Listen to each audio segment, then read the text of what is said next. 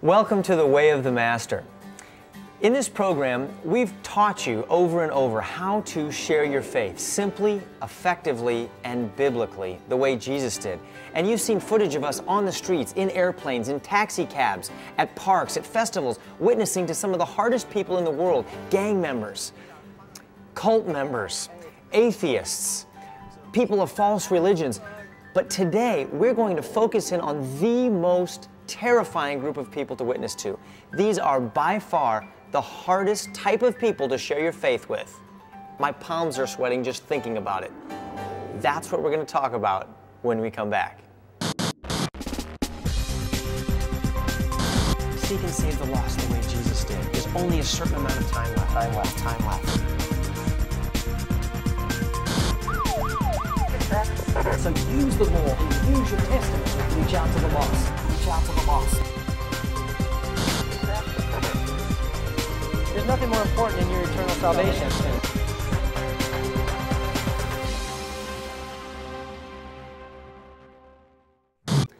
I've been sharing my faith for over 30 years. I've preached open air thousands of times. And yet, you know what my greatest weakness is? It's known as Ray's best kept secret. My greatest fear, my greatest weakness is witnessing to family members.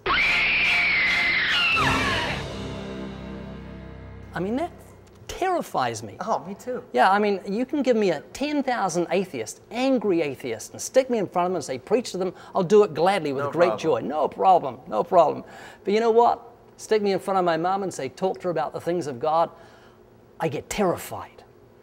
You know, I was brought up in a non-Christian home, and the thing that bothered me is why people die. You know, this is around the time that man was trying to put a man on the moon, and I had these thoughts, and yet we don't even know what we're doing here on Earth.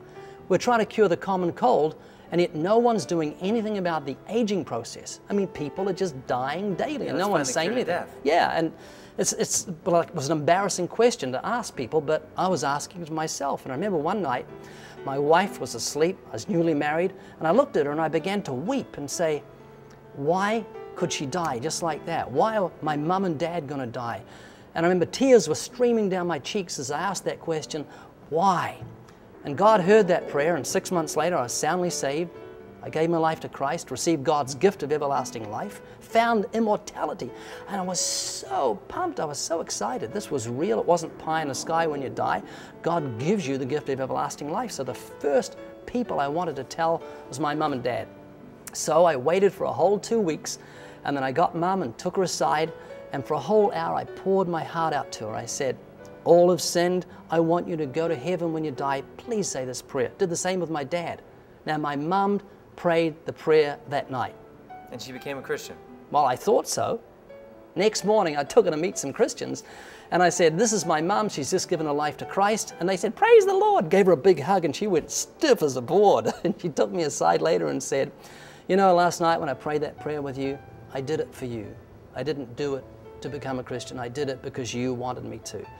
And it was so disappointing, and it's taken about 30 years for that to heal, you know.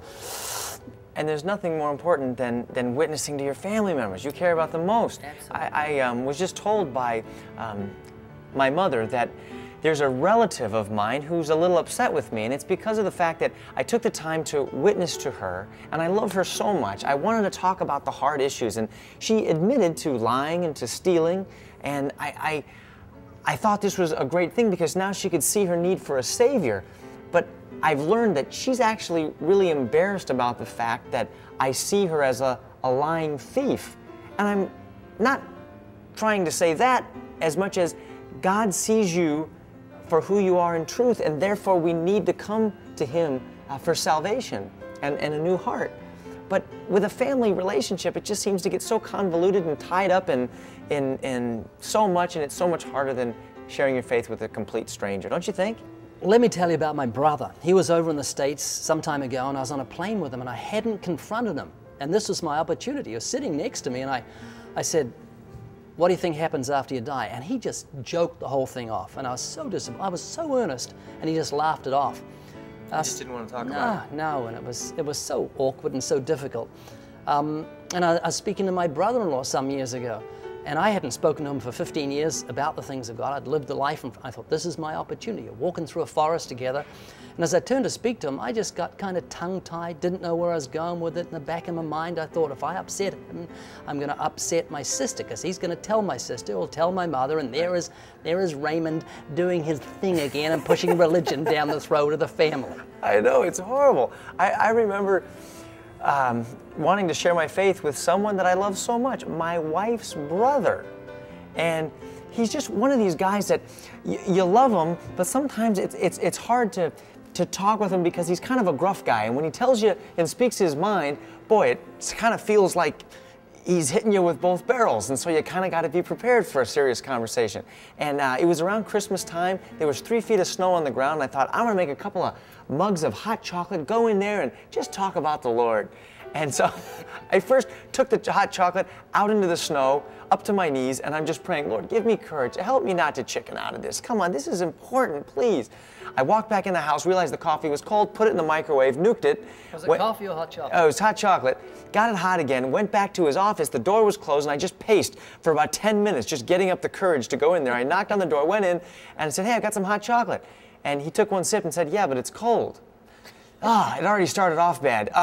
Well, I sat down and said, hey, I'd just like to talk to you about something important, and I'd like to just tell you where I'm coming from with this whole Christianity stuff and why I believe this. And I said, can I just have 3 minutes of your time? And he kind of said he was busy, didn't really have time for it. Please, 3 minutes, I'll feel so much better. I'll sleep better tonight if you let me talk to you about this.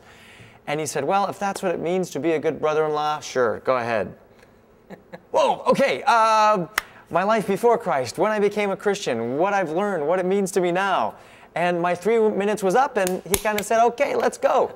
And, we went on with the rest of the vacation. And I just felt, did I get it all outright? And I just felt, why is this so much harder than when I'm talking to a stranger?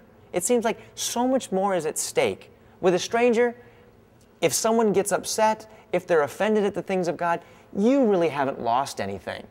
There's nothing at stake. But with a family member, everything's at stake. If they get upset, then the whole family could get upset with you.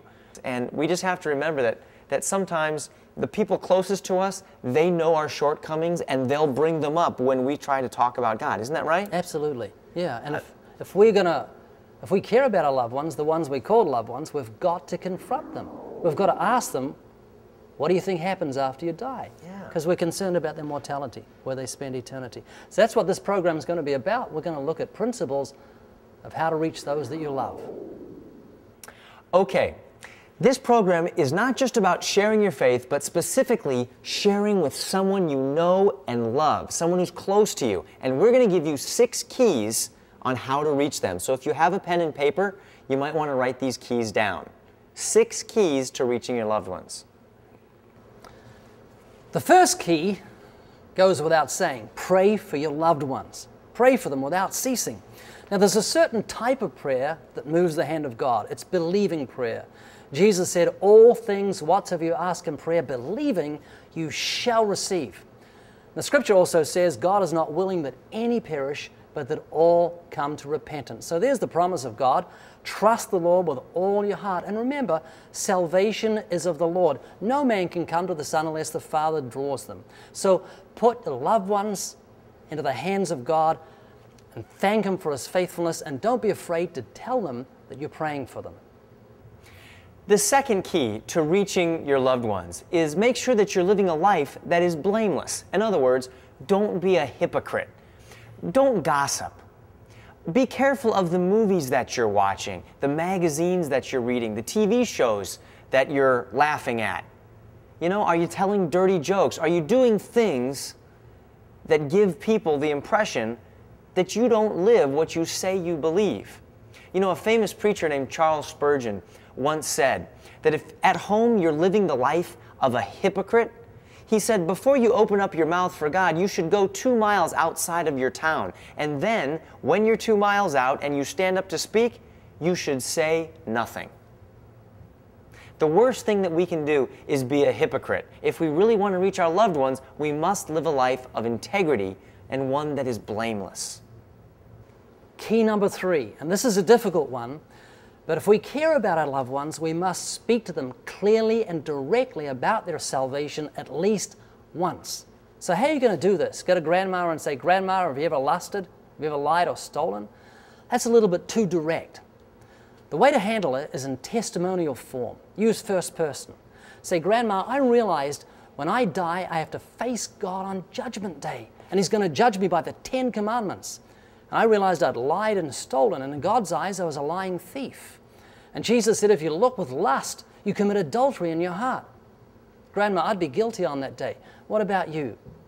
And remember to exalt the cross and preach repentance and faith. And the best time to speak with people is when they're alone. So look for those situations when people are alone so you can speak to them about their salvation.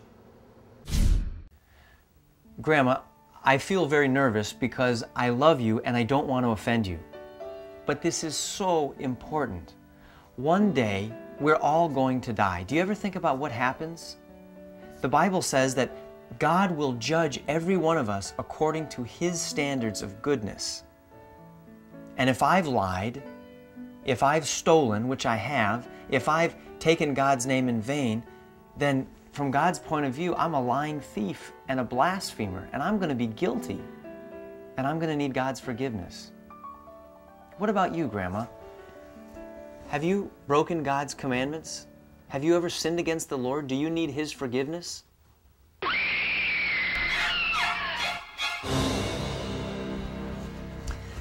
Now, of course, I couldn't get a real interview with my grandmother, but we're going to go out on the streets and show you how to use your testimony as an easier way to have a conversation about the gospel.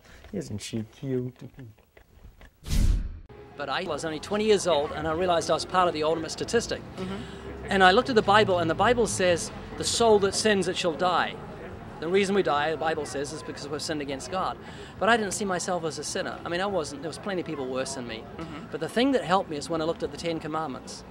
You shall not lie, I'd lied. You shall not steal, I'd stolen, just little things. But the one that got me was this. Jesus said, you've heard it said by them of old, you shall not commit adultery. And I thought, well, that's sweet, I've never done that. I'll make it to heaven if there is one. But then I saw His words, but I say to you, whoever looks upon a woman to lust after her has committed adultery already with her in his heart. I thought, whoa, I'm in big trouble on Judgment You and Day. Jimmy Carter. Oh yeah, well every red-blooded male. I thought, You've all lusted in your minds. So if God's seen our thought life, I thought, on the day of judgment, I'm going to be guilty and end up in hell. And when I acknowledged that, I understood why Christ died on the cross. When He came to this earth, He came to suffer and die for our sins. The Bible says on that cross, He was bruised for our iniquities. God's anger came upon Him so we could go free, a substitutionary death. We broke the law, Jesus paid our fine. And then the Bible says He rose from the dead and defeated death, and if we'll repent and trust in Him, God will forgive us and grant us the gift of everlasting life. So, what about you? Do you think you've sinned against God when you look at the commandments? Oh, yeah. So you realize, so you've lied, Yeah. stolen, No. ever used God's name in vain? Yeah. That's blasphemy. I know. It's using God's name as a cuss word. I know. Ever looked with lust? Even once. Oh, yeah. So you committed adultery in your heart. So, Yes. So by your own admission, lying, blasphemous, adulterate heart, or adulteress at heart. So if you face God on Judgment Day, will you be innocent or guilty if He judges you by the commandments? I would be guilty, yes. Would you go to heaven or hell? I would hope that He'd be forgiving. Because if you believe in Jesus, you are forgiven. So have you repented? Are you trusting in the Savior? Are you born again? I'm not a born-again Christian. Do you know what? Let me see if I can clarify what born again is, because it's a phrase that's used a lot. Being born again and believing in Jesus is like believing in a parachute and actually putting it on. There's a huge difference. You don't see the difference until you jump. See? Oh, yeah. And so you can believe in Jesus, but God doesn't want your acknowledgement of the existence of Christ. He wants you to trust in the Savior, like you trust a parachute to save you. Okay. So what you must do to be forgiven is repent and trust in Jesus. The moment you do that, God says, I'll remit your sins, I'll forgive you, and grant you the gift of everlasting life. Do you have a Bible at home? Yes. If you were to die right now, Rena, where do you think you would go? Somewhere in between. there's no in between? Oh, there has to be for people like me. Well, we're all like you, and the Bible says if God gives us justice, we'd end up in hell. I remember the first time that Ray and his wife came over to our house for dinner, and I was so grateful because Ray took the time to witness to my father and share his faith with him. And he even ended up praying with my father. There was also an opportunity that I had to go out to lunch with Ray and his mother and his brother, and during that lunch, I was able to share my testimony with them and even ask them about their faith. And I know I was grateful that Ray did that for me, and I'm sure that he was, that I was able to speak to his family members. And maybe you have a Christian friend that you could make an agreement with. You witness to their loved ones, and they witness to your loved ones. And that gives an opportunity for the gospel to be shared and get around some of the tensions and obstacles that come with you sharing with your family members. So that's key number 4. Make an agreement with a friend to share the gospel with one another's loved ones. Key number 5, be rich in good works. Your family is not interested in your sermonizing. They want to see your faith by your works. For so is the will of God, that by your well-doing you put to silence the ignorance of foolish men. For many years I had my own business and I was very bold in my faith. My witness was very obvious. Around that time, a number of my friends died through drug overdoses. And I put out a pamphlet called My Friends Are Dying, warning young people about drugs, educating them. And that got national attention. My barber, who was next door to me, called me in once. He said, "Ray, come here, I want to tell you something interesting." He said, when people came in to get their hair cut, they would sit in the seat and say, "Oh, what a fanatic next door." They wouldn't say anything else because they're so disgusted. But he said, since you put out that pamphlet, they come in, sit down and saying, "He's doing a good job, that young guy next door." What was happening? For so is the will of God, that by your well-doing you put to silence the ignorance of foolish men. And the same applies with your family. Be rich in good works. Get into doing some good work that's obvious.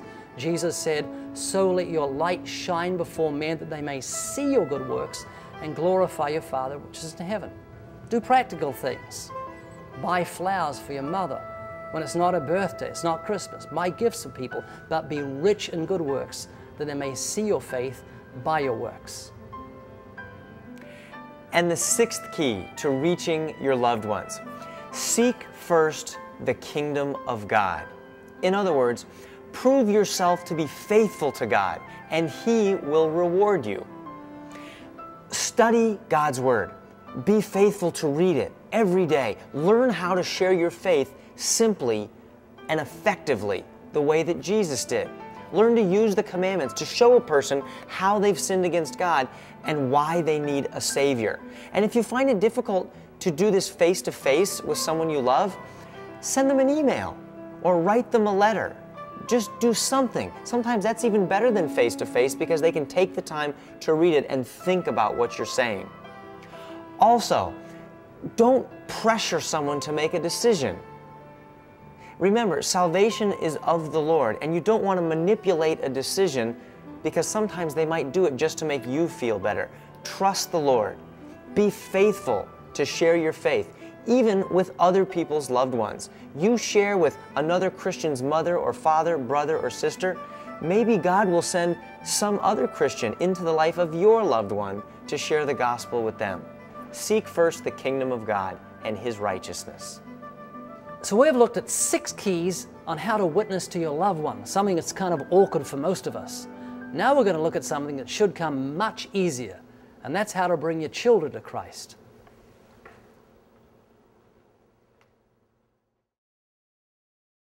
I love the way giraffes have offspring. They drop them from about 6 feet. Bang! The baby giraffe hits the ground, stands up in shock, and he wobbles for about an hour, and then he follows his mother, just walking after her. Well, with human beings, it takes about 18 years before they learn to walk on their own 2 feet. And what we're going to do is share principles with you on how to train up a child in the way he should go. The first principle is pretty obvious. We should set an example for our kids. If we want to lead our children to Christ, they should see that our faith in Christ is genuine. They should be able to tell that we genuinely love God with all our heart. We should love our spouse. We should love our neighbor as much as we love ourselves. We should truly love God's Word and read it every day, and we should share our faith with those who are lost. Be an example for your kids.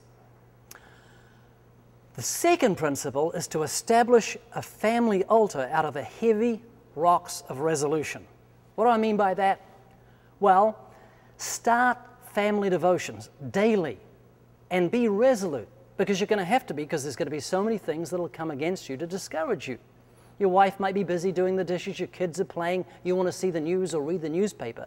But which is more important, these temporal things or the eternal salvation of your children? So, if you're a father, call your family together. If you're a mother, if you're a single mother, take the lead. Call your family together and say, we're going to have family devotions, and we're having it now. Let's sit down and open the Bible. Then open in prayer. Teach your children to pray. Just teach them to say, Lord, please help us to understand your word in Jesus' name. And then read through Scripture, perhaps the Gospel of John, 3 or 4 or 5 verses each night, expounding the verses for your children. Teach them memory verses. And when they learn a verse, give them some sort of small reward. Act out Bible stories. I did that for many years. I played Goliath and let kids throw pillows at me, or I was under a sheet being Lazarus and they raise him from the dead. What kids enter into, they tend to remember. Use anecdotes, use a little humor here and there, and whatever you do, don't make it last too long. Maybe 15, 20 minutes maximum. And when you're finished, make sure you close in prayer. And the third principle, teach your children the 10 Commandments. God's 10 Commandments are like a mirror that will show them that they have a sinful heart. They'll see that they've broken the commandments and sinned against God. Why is that important? Because it's only when they recognize that they've sinned against God that they will see their need for Jesus. Jesus came to save them from their sin, and they've got to see what their sin is, and the commandments will show them. So if you have kids, bring them to the television set right now, because we want to teach you and your children how to memorize the 10 Commandments for life in just 3 minutes. All you have to do is concentrate on these pictures and then memorize them. The first commandment is, you shall have no other gods before me. Look at the runner. He's coming in first. He's number 1. The first commandment is, you shall have no other gods before me. That means God should be number 1 in your life. The second commandment is, you shall not make yourself any graven image. That is, don't bow down to anything but God. Look at that man. He's bowing down to an idol in the shape of a number 2. The second commandment is, you shall not make yourself any graven image. Don't bow down to anything but God. The third commandment is, you shall not take the name of the Lord your God in vain. Don't use your lips to dishonor God. Look at those big red lips. They're dishonoring God, and they're in the shape of the number 3. The third commandment is, you shall not take the name of the Lord your God in vain. The fourth commandment is, remember the Sabbath day to keep it holy. Don't neglect the things of God. Look at that boy. He watches TV all the time and never gives special time to God. And he's inside the number 4, reminding us that the fourth commandment is, remember the Sabbath day to keep it holy. The fifth commandment is, honor your father and your mother. Look at mum and dad.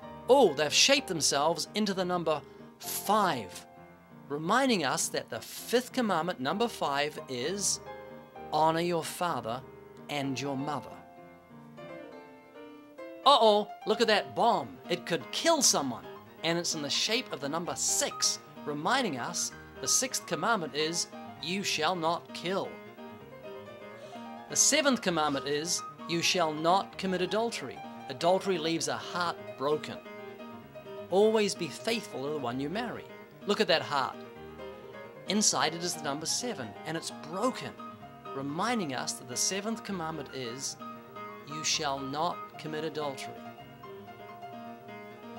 The 8th commandment is, you shall not steal. Look at this burglar, this thief. He's trying to steal something. is masked in the shape of a number 8, reminding us the 8th commandment is, you shall not steal. The 9th commandment is, you shall not lie. That means we should always speak the truth. Look at that 9. He's lying in bed.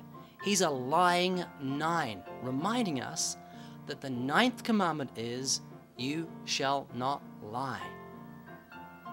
The 10th commandment is, you shall not covet. We shouldn't want what others have. We shouldn't be greedy. Look at that greedy man looking through the doorway at the diamond ring. The doorway and the ring are in the shape of the number 10, reminding us that the 10th commandment is, you shall not covet. Remember, the purpose of the 10 Commandments is to bring the knowledge of sin, to show sin in its true light. The effect of that, it'll show them they need a Savior. That's why the Bible says the law is a schoolmaster to bring us to Christ. We hope these 6 principles or keys for reaching a loved one have been helpful. We hope and pray that you can lead your children to Christ. Remember, it's important that you stay faithful to the Lord. Trust God. Salvation is of the Lord. And maybe there's someone saying, this is great, but this show has come too late for me. The damage has already been done. I already have a rift in the relationship, and they don't want to listen to me anymore. They think I'm a religious weirdo. Well, there might be a possibility that you need to apologize to them. Have you had a holier-than-thou attitude? Have you played the part of a hypocrite so they don't want to hear what you have to say? If that's the case, apologize and ask for a fresh start with them. If you've been faithful, then realize that salvation is in the hands of the Lord. Trust Him and learn to share your faith. Go to wayofthemaster.com. Get a hold of the Evidence Bible, get a hold of the free materials, the Foundation Course, and the School of Biblical Evangelism. Sign up for our free email newsletter so that we can inspire and encourage you with fresh and new ideas on how to share your faith. Kirk, I want to close with this one testimony. My dad said he was a believer for years, and we knew he was. There was no fruit. The whole family knew he wasn't genuine in his belief. But in his early 80s, he had a heart attack, a serious heart attack, and he had 2 weeks before he died. And in that 2 weeks, God gave him time to make peace with him, and he was soundly saved, truly born again in that 2 weeks. And people say to me, sorry to hear about your dad dying, and I say to them, oh, it's okay, it was nothing serious. And that's not said in flippancy. It's true. When a Christian dies, it is nothing serious. Death has lost its sting. The grave has truly lost its victory. So I know I'm going to see him again. He is faithful who promised. So trust God with all your heart for the salvation of those that you love.